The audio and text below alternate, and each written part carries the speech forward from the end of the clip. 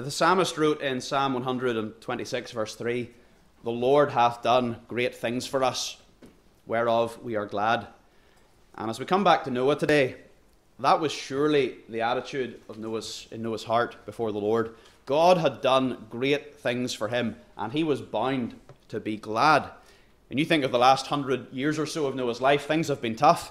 There was hard work, undoubtedly, to obey God, to build the ark, to do so in the face of scorn and criticism and mockery from the people who were all around him.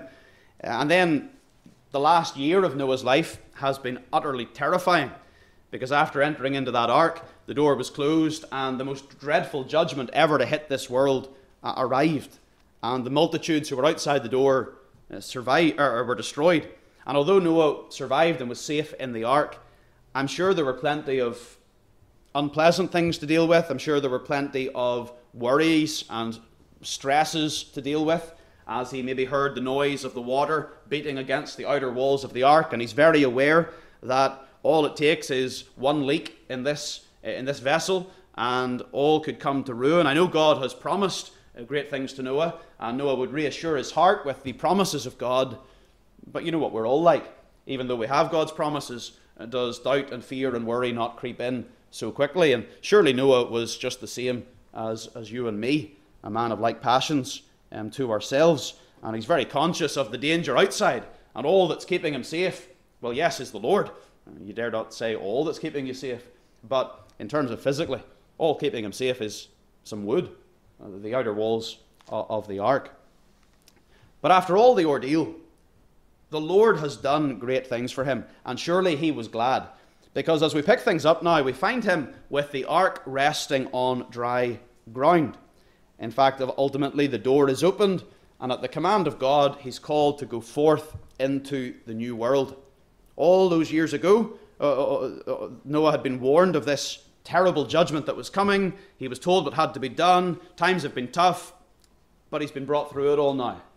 He's been saved. And as we come to this section at the end of chapter 8, we're shown something of Noah's response, Noah's reaction to what God has done for him, Noah's reaction to salvation. And it's that theme that I want to look at with you today.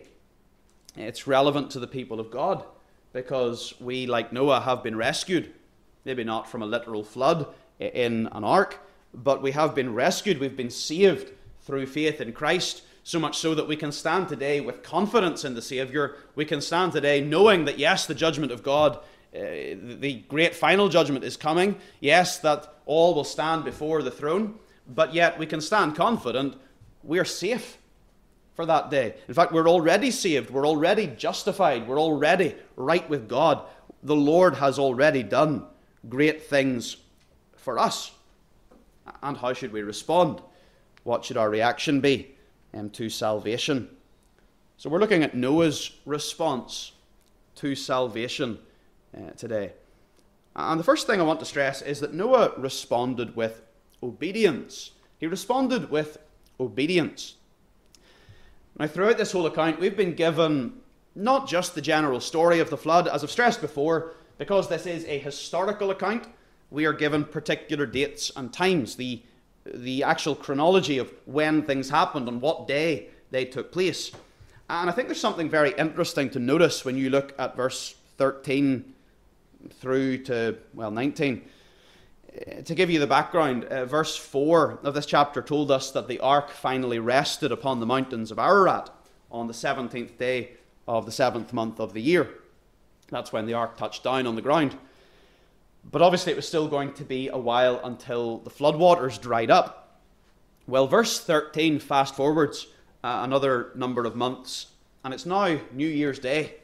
It's the first day of the first month of the 601st year of Noah's life. New Year's Day in verse 13. And on that day, Noah removed the covering of the ark and looked, and behold, the face of the ground was dry. So what's Noah going to do now? He's looking out, he sees that the ground is dry. What's he going to do? I think that most of us, and certainly including myself here, if we were in his shoes, we would be very tempted to open the door of the ark and to start disembarking. There you are, the ark's on dry ground, I've lifted the cover off, I'm looking down, I can see with my own eyes, the ground is dry. It's time to get out of these cramped conditions. So what does Noah do? Well, Noah does nothing. In fact, he does nothing for quite some time. Verse 14, fast forwards again, and it's now the 27th day of the second month. So nearly 2 months have passed since Noah looked out of the ark and he saw that the ground was dry. And what's he been doing in those 2 months? Nothing. At least nothing in terms of leaving the ark. At this point, it's nearly 2 months later than when he first saw the ground was dry.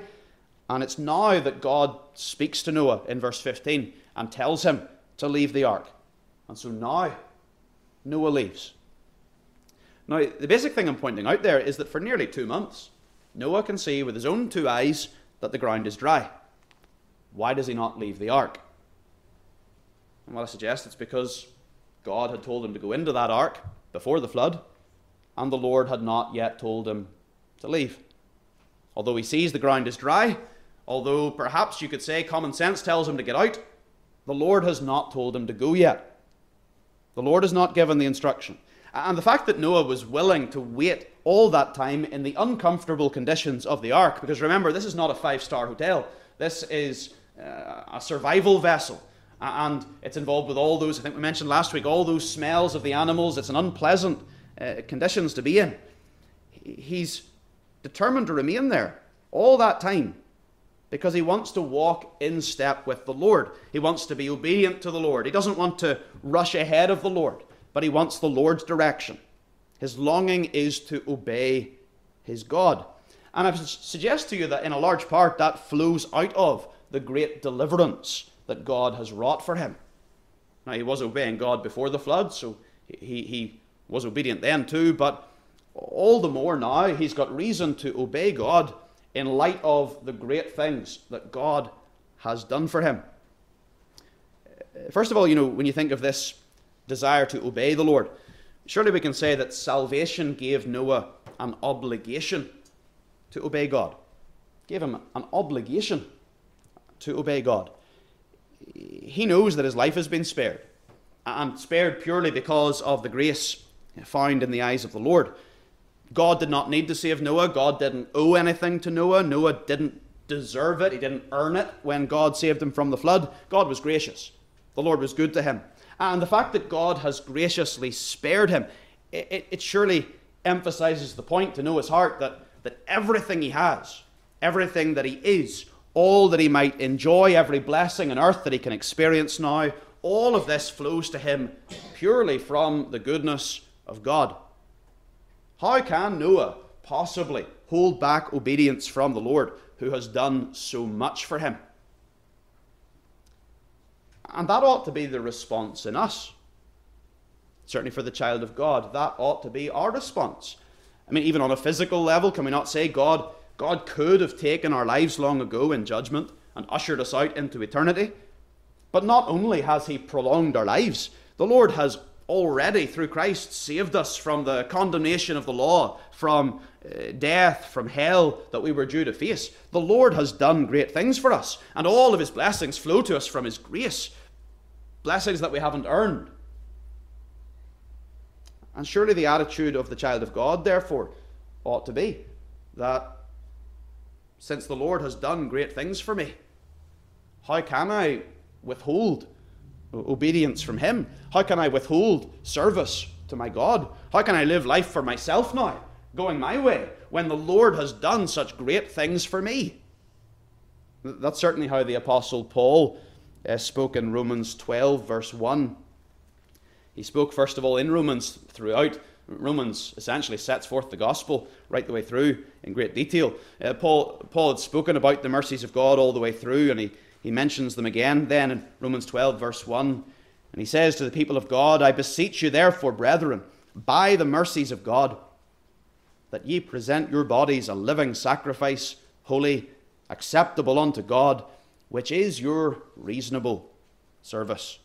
He's saying, in light of all that God has done for us, in light of the wonderful salvation through Jesus Christ, let us present all that we are upon the altar.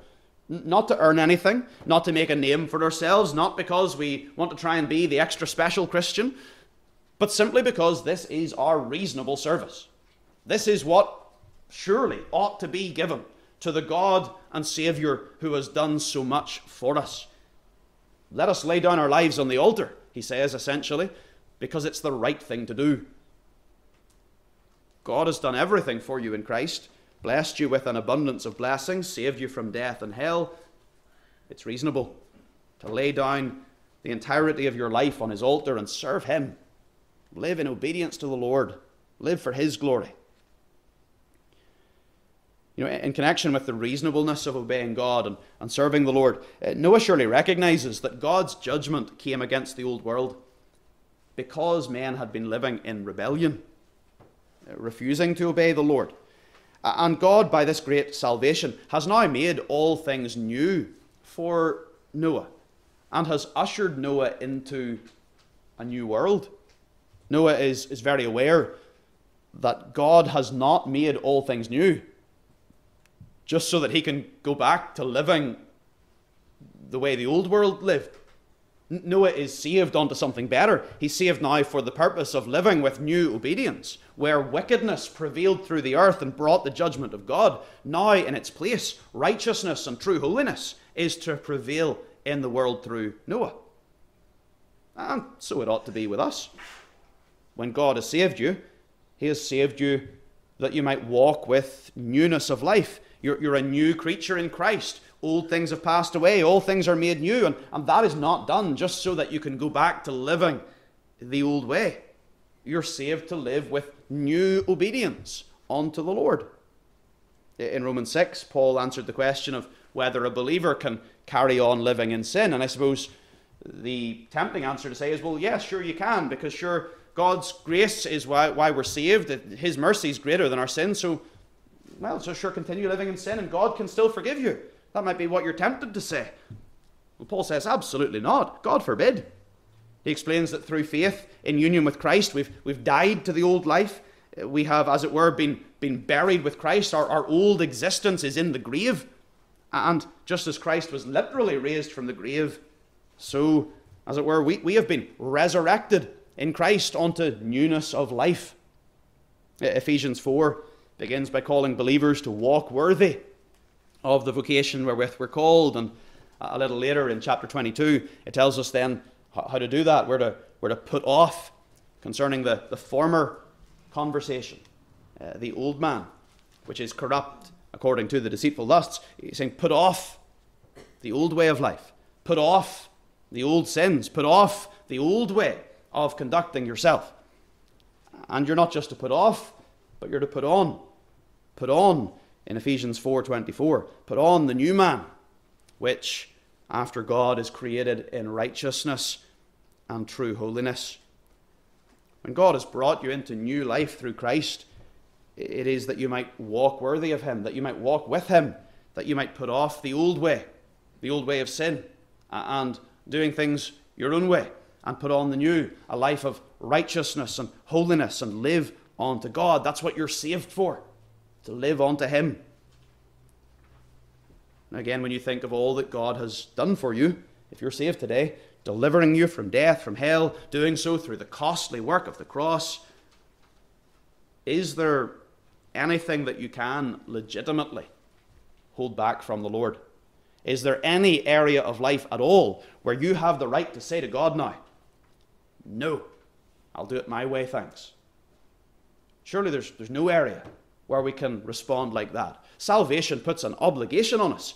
God has done so much for us through Christ. Our lives surely must be laid on the altar in obedience to him. So salvation gave Noah an obligation to obey God. But not only that, his salvation also gave Noah the motivation to obey the Lord. Why should Noah wait for the word of God when he's there in the ark and he can see with his own two eyes that the ground is dry? Why should he obey God and seek to walk the Lord's way? Well, in part because he owes it to the Lord who's done so much for him. But on top of that, as you think of what the Lord has done for Noah, surely there's great motivation to obey God and trust the Lord's direction. See, in past days, when God graciously revealed himself to Noah and prompted Noah to build the ark, and when God ruled over the affairs of the world so that when the waters swallowed up everything else, that Noah and his family and those in the ark were kept secure, in all of these dealings, God has been revealing his heart for Noah. The Lord has given wonderful demonstration to the fact that he cares for Noah, that he loves Noah. In fact, every past instruction has been for Noah's good, telling him to build the ark and gather the food and so on. God's instructions in the past have been for his good, and God's rule over all that has happened has been for Noah's good. In God's work, saving him from the flood, the Lord has proved fairly conclusively his love for Noah. And since Noah has now received great evidence of the heart of God toward him, surely he has every reason, every motivation to believe that God's instruction, God's leading, God's commands, his guidance will continue to be for his good. You know, a sheep will follow its shepherd, who has faithfully stood with it already and proved himself much quicker than it follows a stranger who's just come into the field and whose intentions are unknown. If you're a servant employed to obey your master and you don't trust your master's motives, you don't have any sense that your master cares for you, that your boss has any concern for you, well, I suspect you'll have a harder time following his instruction or her instruction and obeying the commands when you don't know that they're going to be for your good. It might bring you down. It might hurt you. What a difference when you think of obeying the Lord, when you can trust that the one who gives you the instructions cares for you. He desires your good. He loves you. He's proven it. Noah is sure of the love of God to him. The Lord has proven it. Doing so much, revealing himself to Noah, bringing Noah through the flood, the Lord has proven his love. How much more motivation there is then to obey the good and the loving instruction of the Lord.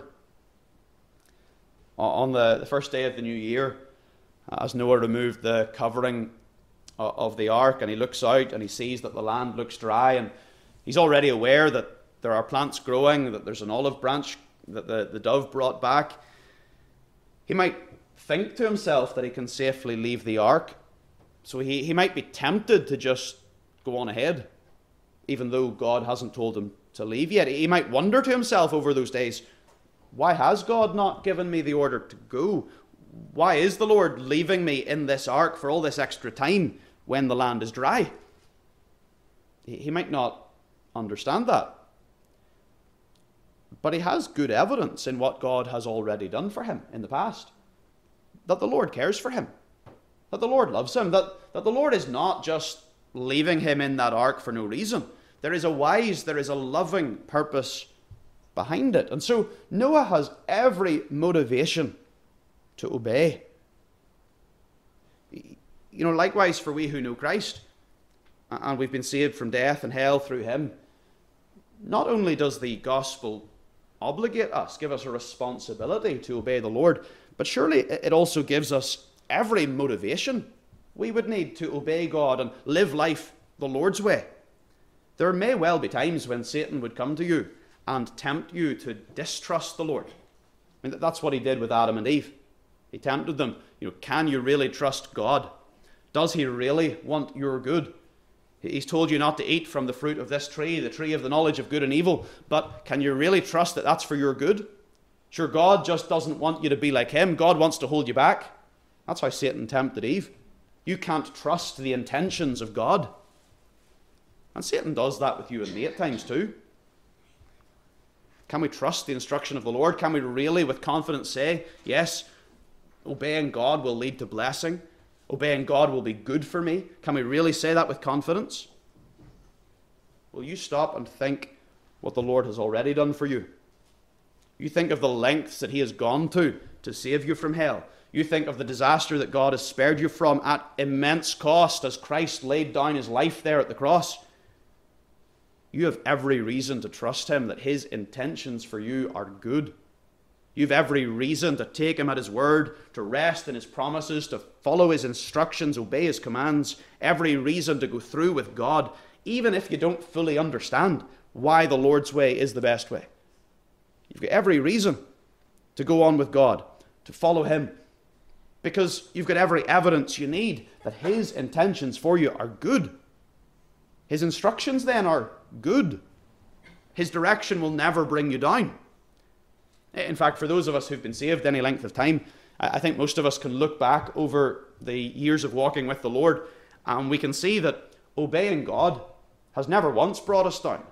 Now, it might have brought us into troubles. It might have brought us difficulties at times, depending on what we're talking about. But it's always brought us real joy in our soul. It's always brought us real blessedness and joy. It is disobedience that has always brought us misery. It's when we've neglected the word of God. It's when we've gone our own way, when we've done our own thing. That's when we've had misery. That's when we've had maybe seasons of a depressed spirit, a depressed soul. That's when we've had seasons of real distress and not knowing how we can dig ourselves out of the hole we've gotten ourselves into. It's disobedience that leads to trouble. Obeying God, the child of God who's walked with the Lord for any length of time, we can testify, obeying God has never brought us trouble. See, his commands, his instructions, his direction is always for our good. He's proven it when he proved his love for us at Calvary. The Saviour himself said to his people in John 15, verse 9, he said, "As the Father hath loved me, so have I loved you." You just think of that statement, how wonderful that is. You think of how the Father has loved him. You're talking about love from all of eternity, infinite love. Is there any limit to the love of the Father for the Son? Surely not. But Christ says, as the Father loves me, has loved me, I have loved you. We can't even plumb the depths of that. We can't get to the end of the length and breadth and depth and height of that. I have loved you. And Christ has proved it when he laid down his life for you. As you think of the evidence for his remarkable love, delivering you from your sin and from judgment, should it not prompt us all to gladly and joyfully submit to the will of God, even when we don't understand? Like Noah, there in the ark for 2 months, not sure why he hasn't been told to leave yet. The Lord's way is good. He's proven his heart. And so Noah responds with obedience. And is that how you're responding to the Lord today? Especially you who know him, who know his salvation. Are you willing to say, I might not understand, but I know my Lord. He is worthy of my obedience. He has shown that it is no foolish thing to obey him, to go his way, so I will follow him. Noah responded with obedience. I want you to notice as well that Noah responded with worship. He responded with obedience, but he also responded with worship. I think it's very appropriate that the very first thing that Noah did when he disembarked was to build an altar unto the Lord. In verse 20, as soon as he gets off the ark, you've got the details of the animals and so on coming off. As soon as they get off the ark, he offered sacrifice to God. He erected the altar and sacrificed.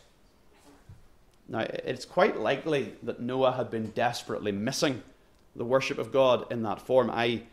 We're not told, but I strongly suspect that there was not burnt offerings being offered on the ark itself. You would imagine that just couldn't be done.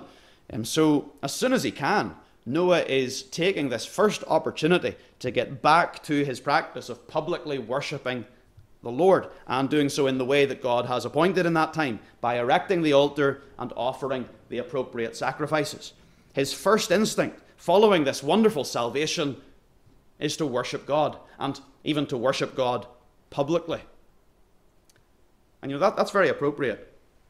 So too, surely for you and me who know salvation in Christ, one of the most fundamental ways in which we ought to respond is with a heart of worship for our God. In fact, fundamentally, we who are saved to worship. That's one of the chief reasons why God saves you, that you might be a worshipper, Throughout Scripture, that's the natural response at every point of deliverance, whether it's Noah getting off the ark and worshipping God, or whether it's the children of Israel rejoicing and worshipping the Lord on the far bank of the Red Sea after deliverance from Egypt, whether it's maybe the people of God in the days of Ezra, when God has brought them back from captivity and the foundation of the temple is laid again and there's hope and they worship God. Trace the history in Scripture, you'll find that deliverance from God always brings forth worship from God's people. And in fact, Scripture gives us a little peek at the end of all things. And what do you find in eternity? You find an all-glorious God, an all-glorious Lamb upon the throne, Christ, and you find an abundance of worshippers lifting their voices together, praising the Redeemer. What will be the chief occupation for us in eternity? What will be our primary thing? It'll be worship. Worship will be central. And what ought to be our chief occupation now? Again, worship. All of the Christian's life ought to flow out of a heart of worship from the God who has delivered us. And since all of life is to flow from an attitude of worship, surely also we could say there ought to be set seasons, like even today, where we set aside time and we gather to publicly worship God, as Noah did when he erected this altar. He responded with worship. He was very quick to do so. God has done great things to me, so I will worship him. And I think just for a moment of what that involved as he engaged in this public worship of God. First of all, it involved thankfulness. Thankfulness. By offering these animals, Noah is acknowledging that the Lord has done great things for him. He is returning certain things onto God, acknowledging the goodness of God. He's thankful. He's recognizing very publicly, God has brought me through. God has brought our family through this great judgment. The Lord has done great things for us. He's acknowledging it as he offers these animals onto God. His worship expresses a heart that overflows with thankfulness. Now, it's worth, of course, noticing that Noah does not just offer public prayer to God. He doesn't just sing to the Lord. He specifically offers sacrifices to God.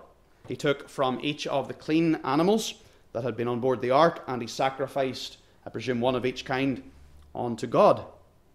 And that was the way God had appointed for his public worship at that time. But it also shows you Noah's awareness of the foundation upon which he had been spared. Remember, Noah was saved from the flood, not because he deserved it, not because he was better than others. He was saved because he found grace in the eyes of God. And as he offers these burnt offerings to God, sacrificing the clean animals, these things point him to look forward with the eye of faith to the promised Redeemer, to the true Lamb of God, who would sacrificially lay down his life for Noah. Why was Noah spared? Why did he find grace with God? It's because of the Lamb slain from the foundation of the world. It's because Christ would bear Noah's guilt and sin upon the cross.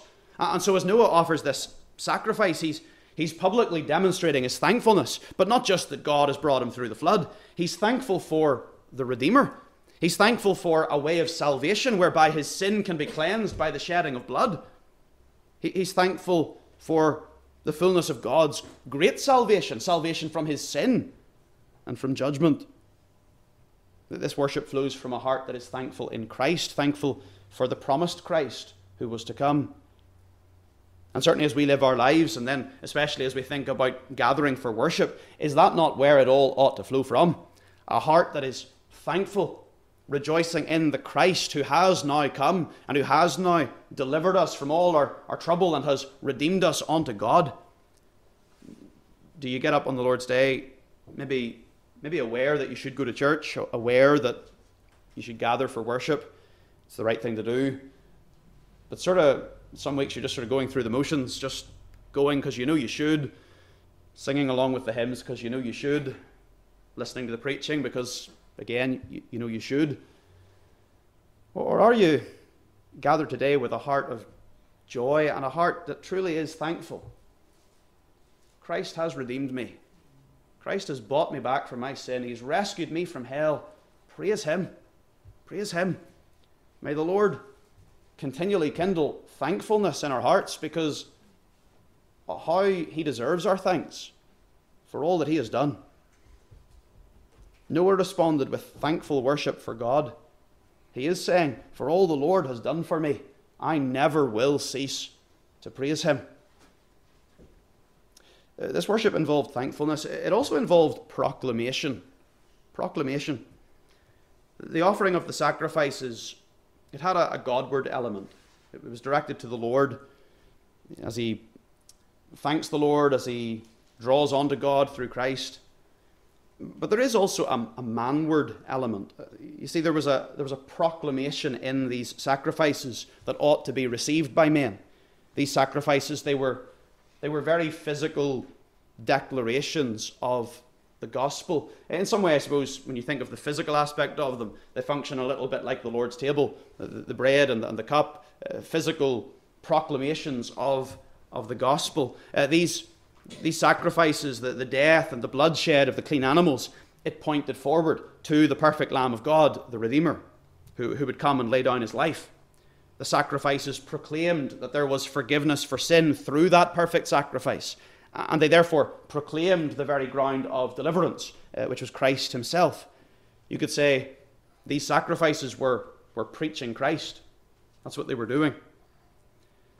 And so as Noah steps out into this new world with new God-given life, and he offers the sacrifices, he does so, yes, thankful, but also determined that Christ will be seen.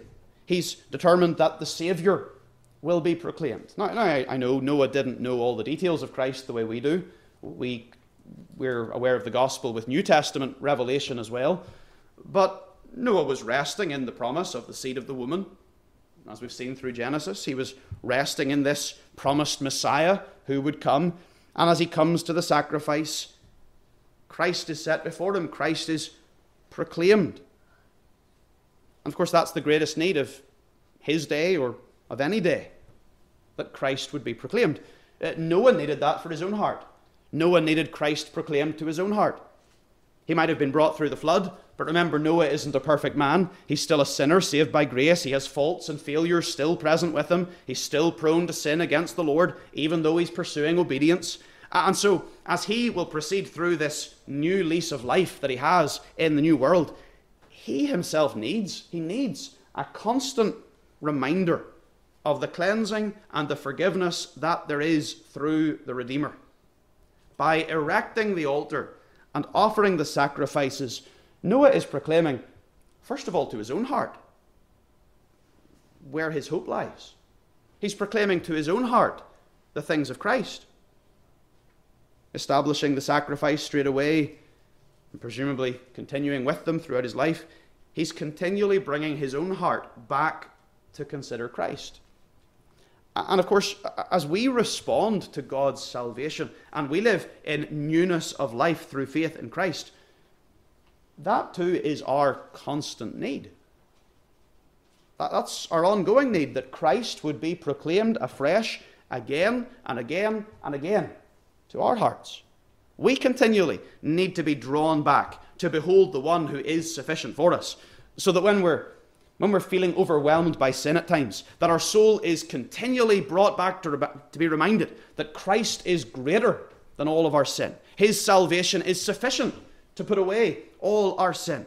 When our hearts start to get wayward and we lose that spark of love for the Lord that there ought to be there, we need our hearts to continually being drawn back to the gospel, that we might see the love of God afresh and that we might have then love rekindled within ourselves. We don't start the Christian life at the cross and then go on and leave it behind and move on to better things. We respond to salvation, to God's deliverance, by continually going back to the cross, continually having Christ proclaimed afresh to us, and that is one of our chief needs. That's one of the chief things happening as we gather for public worship. We're not moving past the gospel, we're not moving on to deeper and more interesting bits and pieces of theology and leaving the gospel to the side. No, we come primarily to feed upon Christ. We come primarily to see more of him, to be reminded afresh of all that he is, his glory and his work on our behalf, and all that we have in him. We need a sight of him continually. That's what Noah was receiving, because this sacrifice proclaimed Christ to his heart. And of course, as Noah offered the sacrifice, he wasn't just proclaiming Christ to his own heart, but he was proclaiming Christ to his whole family circle who were with him. As he rejoiced in his deliverance, and not just from the flood, but his deliverance from sin and death and hell, his longing, even as he worshipped, was that others might see much of Christ and go on with the Saviour. As he publicly built this altar and he worshipped God in thankfulness because God is worthy of worship. Yes, also to do so, to do his own heart good as he rests upon the Saviour. He also does so that Christ might be seen by others, even his family. There weren't many others around, admittedly, but there were some others. There were his family. The family needed to know more of Christ. The family needed to have the things of Christ set before them. They weren't all saved either. They needed the gospel. As he erects the altar, Noah is proclaiming to them the ground of his hope. And he is pointing them through all that God has ordained here with the sacrifices. He's pointing them to the Redeemer. Now, surely for any of us who know the Lord's salvation, who've received deliverance through Christ, is that not also meant to be one of our chief desires as we respond to what God has done for us? We rejoice in his deliverance for us, and therefore surely our desire is that the world might know our Lord, that Christ might be lifted up before the eyes of our family or our loved ones or our community, that his name would be proclaimed, that the world might look at him and see one who is worthy of their worship and their obedience and their heart.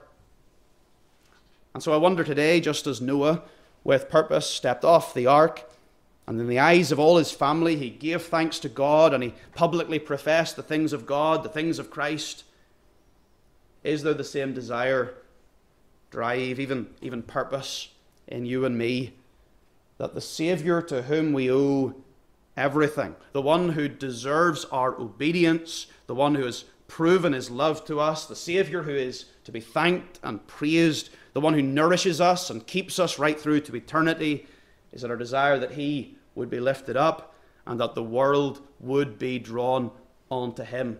Are we labouring to that end? As Noah rejoices in his deliverance, his desire is that not only he, but his whole family circle and all around him, that they might too know Christ and go on with Christ. How good it is today if you know the salvation of God.